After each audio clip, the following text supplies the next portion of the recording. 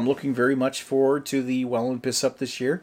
I think it's going to be a great time. This is shaping up to be probably one of the best bottle shares we've done before an Albino Rhino Beer Fest. And the last couple of years have been great, of course, but this one, this one looks great. I gotta say.